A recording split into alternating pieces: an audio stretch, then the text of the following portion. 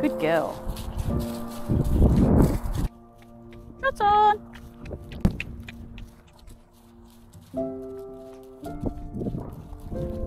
Walk.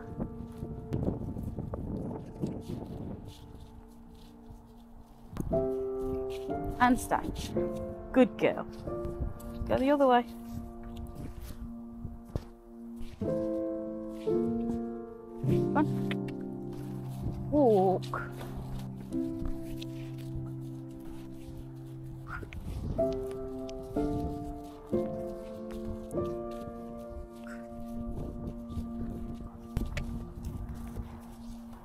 Trot on.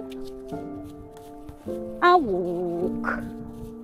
Walk. Good girl.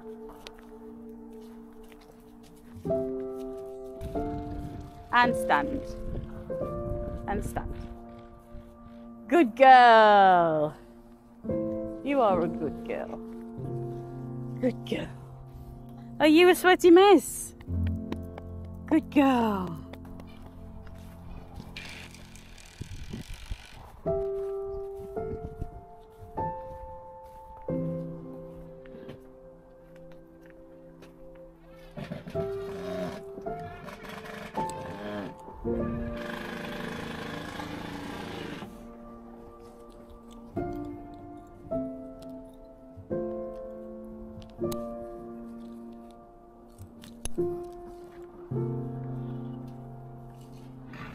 Good girl. It is official. I am too fat to ride my mare.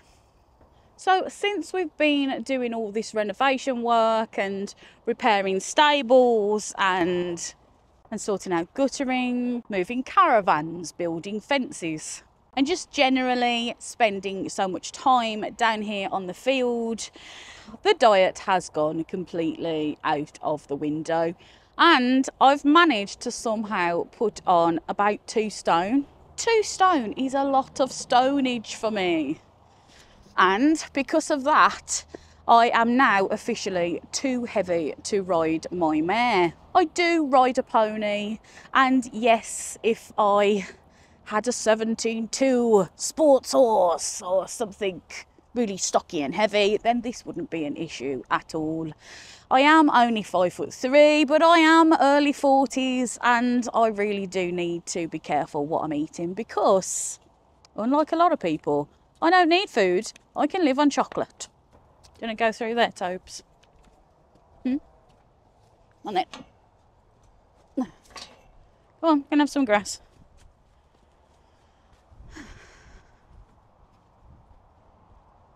So, yeah, this has happened. I hope my mare is only 14.1, and I think we've been out once in the past 9 months, which is just crazy. You know, we've got both of the horse box. We can go anywhere pretty much. And yeah, we just haven't been going anywhere because we've just been concentrating solely on what we're doing here. So you might be thinking, how do you even know if you're too heavy to ride your horse? Well, there's a really simple calculation that you can do, and it's called the 20% rule. I know that lately there has been a lot on social media about the 20% rule and people saying, am I too heavy? How do I know if I'm too heavy? And does it really matter? Well, yeah, it does matter.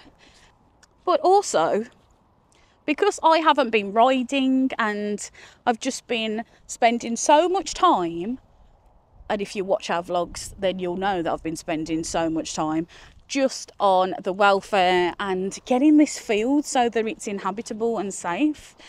And yeah, because of that, Hope has also piled on the pounds. Look at this. I hope you can tell from this angle. Her ideal weight is about 450 kilos. And at the minute she's weighing in at just over 550 kilos. And that's really not good for her welfare and, well, keeping her healthy.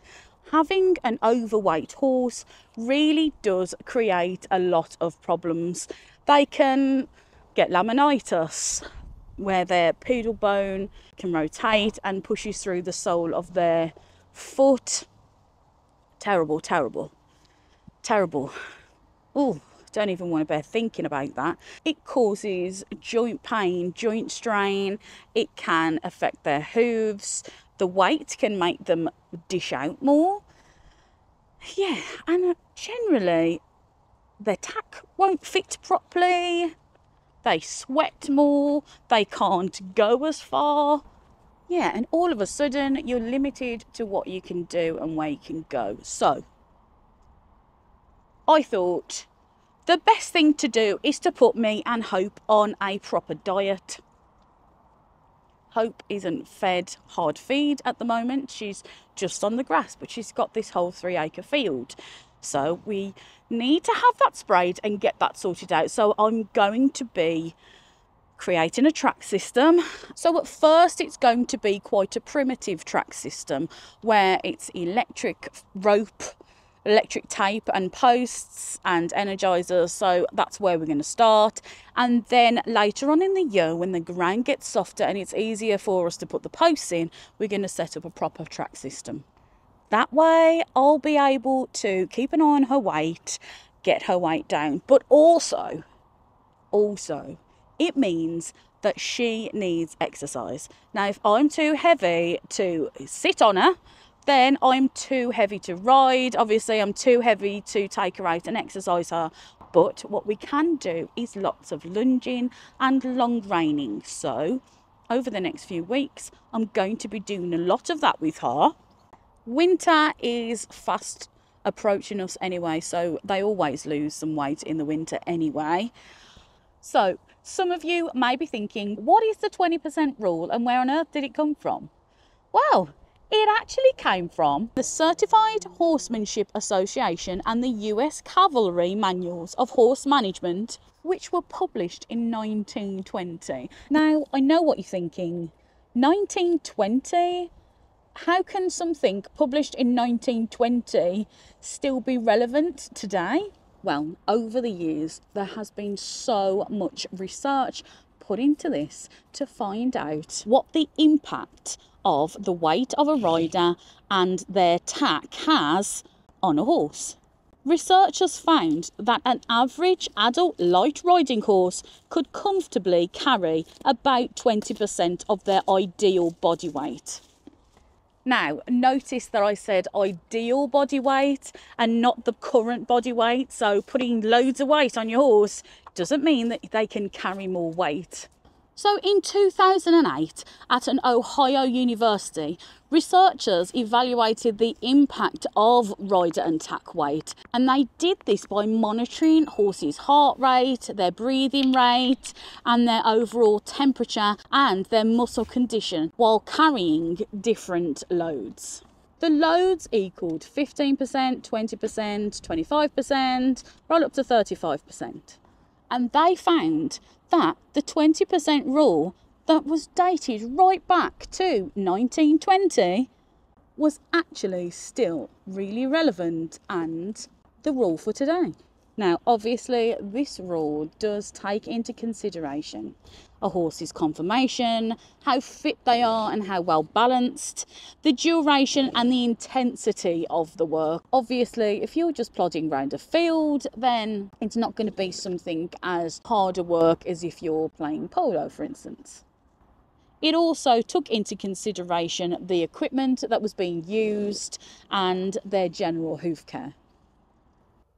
So let's do the math. I was 14 stone 2 when it suddenly sprung in my mind that, hang on a minute, I'm too heavy to be riding her.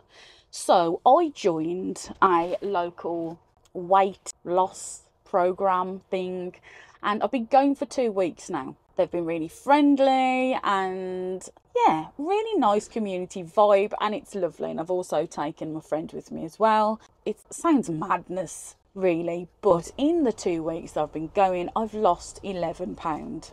So I was 89.8 kilograms and I'm now 84.8 kilograms. So that's great.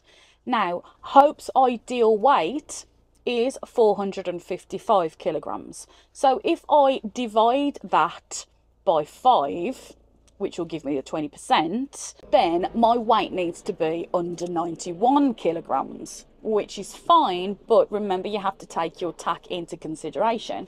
Now I have a barefoot leather saddle, and I've also got my stirrups. I think the saddle weighs about 6 kilograms, and with my stirrups and leathers, and I'm taking the bridle into consideration, and the bit, you can add another 8 kilograms. So working it all out with the tack and the weight of me, I need to be under 13 stone at least. Like I said, I'm going to be doing lots of lunging, so please come with me on that adventure. And let me know in the comments below if you've struggled with this and what you did to get your weight down or get your horse's weight down. It would be really nice to know. Did you join any groups? Did you go on any Facebook pages that helped you? You might have some recipes that I might like to try. That would be nice, because at the minute I'm living on tuna and grapes. Not the best.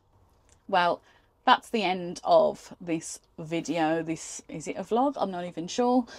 If you've enjoyed it, if you'd like to follow along, then don't forget to like and subscribe and click that little bell icon so that you get notifications when I post another video. Thank you for watching.